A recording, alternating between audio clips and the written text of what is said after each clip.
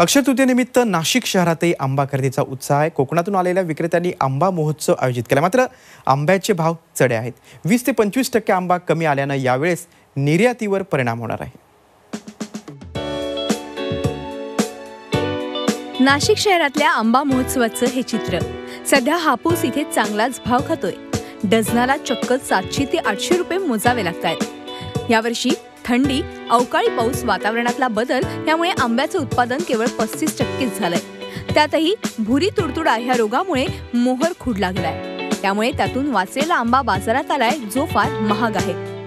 कमी आहे, पण इथे क्वालिटीचं मिळतं म्हणून आम्ही कायम येतो।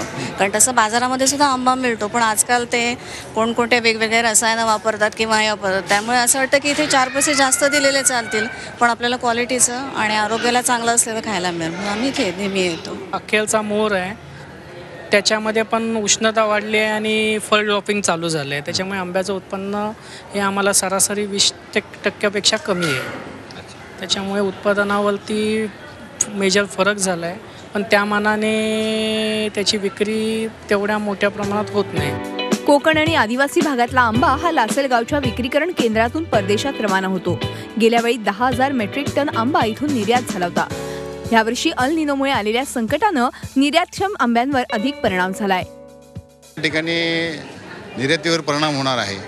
मी मगाशी जी माहिती घेतली तर यावर्षी आंब्याचे दर जास्त असल्यास व त्याचा परिणाम असे आहेत की त्याचं कारण असं आहे की आंब्याचं उत्पादन गेल्या महिन्यामध्ये पावसाळी वातावरण, त्याच्यानंतर थोडासा पावसाचं प्रमाण, गाराचं प्रमाण, त्याच्यामुळे आंब्याचा मोर या ठिकाणी कमी झालेला आहे।